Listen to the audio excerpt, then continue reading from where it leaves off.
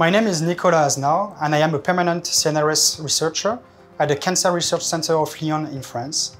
And I manage a research group studying the impact of the microenvironment on stem cells and cancer stem cells biology. So CRCL is a major French cancer research center, and one of the main goals of CRCL is to support the development of a strong cancer research to enable patients to rapidly benefit from breakthroughs in basic research. And today, my group and I are collaborating with the ex vivo platform to develop the 3D organoid cultures and to generate well-characterized organoids like biobank to better understand the behavior of tumors in response to therapeutic agents. We have developed a new 3D cell culture system that increases the fiability and the performance compared to standard protocol.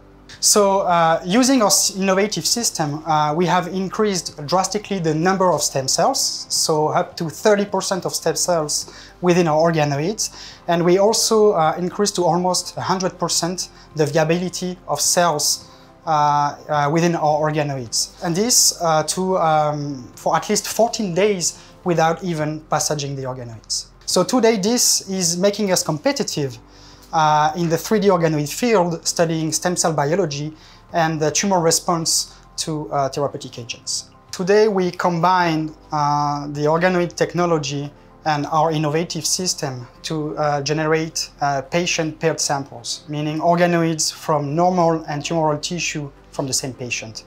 And we use those organoids to identify novel biomarkers and signaling pathways involved in cancer cell plasticity that could lead to the development of translational research in the line with the bench-to-bed policy of the adjoined CLB and CRCL. Today, to cultivate our organoids and tumoroids, we use the Matrigel from Corning, which is what works best for us. And we use also the ultra-low attachment plates from Corning too to generate tumor spheres from colorectal cancer line or from our tumoroids.